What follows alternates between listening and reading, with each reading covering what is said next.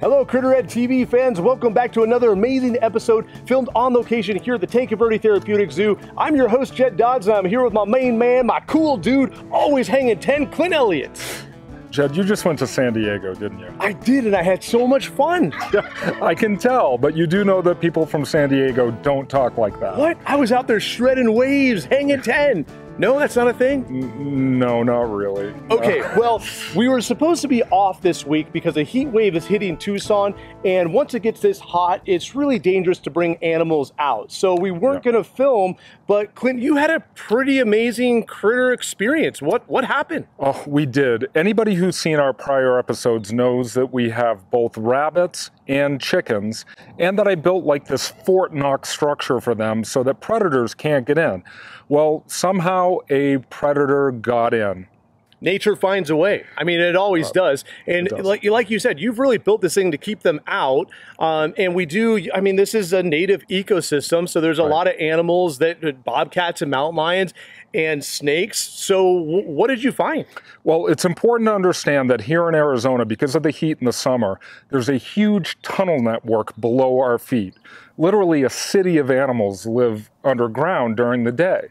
Well, what happened was the tunnel network got underneath our structure, underneath my Fort Knox, and somehow a rattlesnake got underneath the bunny enclosure.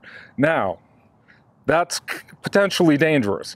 Now, I knew this because we walked into the enclosure and saw a snake head sticking out of a crack so thin that you would not believe a snake head could even get through. So, Clint, we obviously don't want the rattlesnake inside the rabbit and chicken habitat. So what did you do? Well, it was a little bit complicated. Okay, tell me you got video. Absolutely. All right, well, let's go to video and check out how Clint got the rattlesnake out of the habitat and relocated it. Come on. It's important to understand the snake couldn't get at the bunnies at this point, but it's still potentially dangerous for the rabbits. So what we did was I pulled the board up off of a pallet that we had in there that the enclosure was sitting on.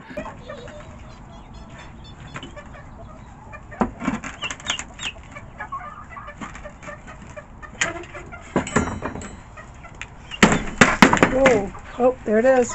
You see it? Yep. Yeah, oh, I see it. It's huge. Yeah, it's a big one. I don't know if it's the same one that we filmed prior, but it's definitely taken up residence under there. Yep. That's huge. Let me see if I can get it out just like that. Oh my Jesus. Yeah, let's That's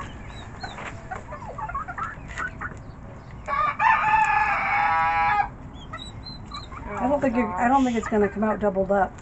probably. What'd you say? Well, that's, Okay, all right. We want to back out though, Gemma. yeah, that's true. All right. Take Yeah, I'm just going to let it pull back a little bit. There, I got it. Oh.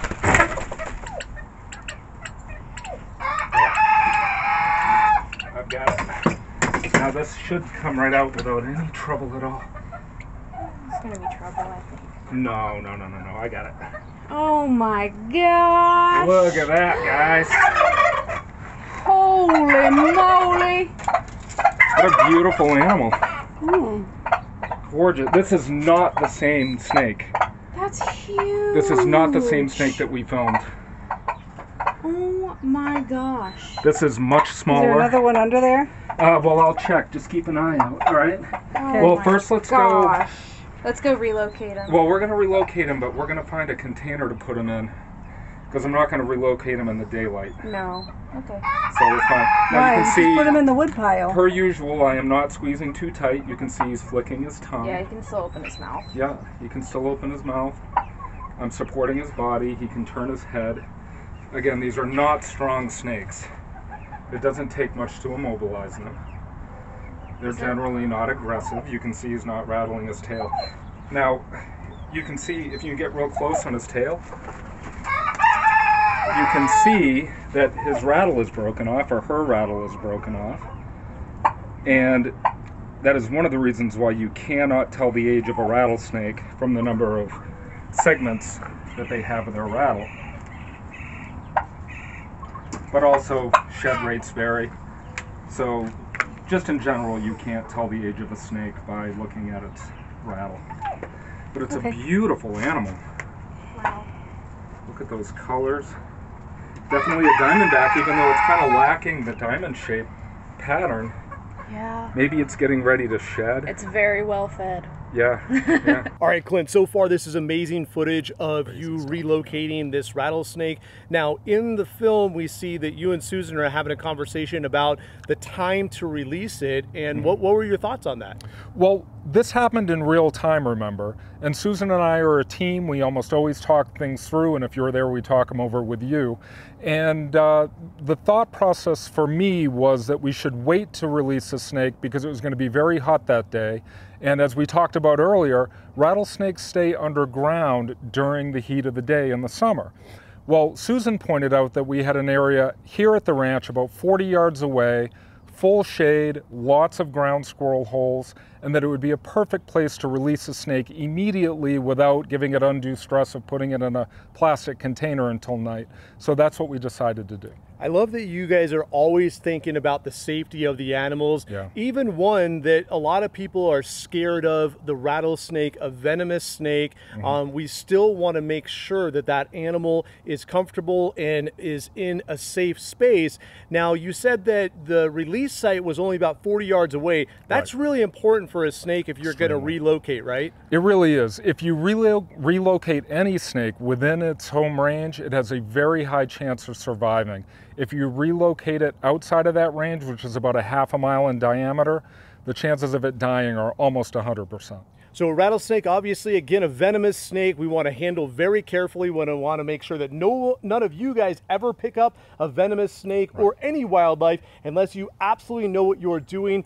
We have the release video, and you are always cautious of making sure that, one, the animal is safe, and then you and everyone around are safe. So why don't we go to that video and see how we release the rattlesnake. Let's go.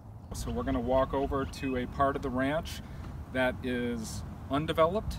There's a wood pile over there, and we're going to let it go so it can get out of the sun and stay cool until tonight, and then hopefully it'll have another den that it can get into. So let's go.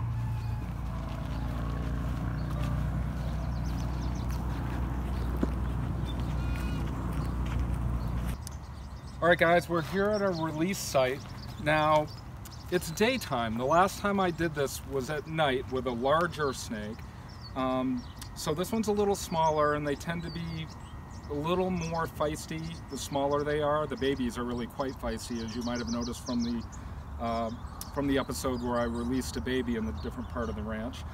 So I'm going to see if this one takes a defensive stance like the baby did and rattle its tail, or if it's going to just kind of sit there and then crawl off like the larger one did. It'll be kind of neat to see. Either way, I'm going to release it the same way. I'm going to put its full weight of its body on the ground, and then I'm going to let go and step back all at once. So, right over here in the shade.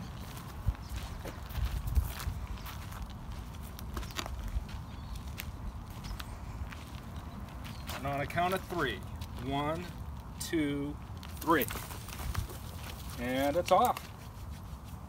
Bye, snake. It did not coil up, it did not rattle. See if you can get a little closer. Yeah, Mom, get closer. Come on, Mom, get closer. Get closer, Mom. Bye, snake. Just calmly crawling off. Beautiful animal. She's a beauty. Crikey. I think that this snake is close to a shed cycle. Its eyes are not cloudy, but its pattern's very dull, and a lot of times that can mean that a snake is about to shed. The other snakes that I've handled all had a much brighter pattern where you could really see the diamondback. Really, the only way you can tell this is a diamondback is from the very clear white and black stripes on its tail. All right, go forth and make baby snakes. Well, another successful relocation of a rattlesnake. Clint, amazing job as always. Now, how do we know that the rattlesnake won't come back to that same spot?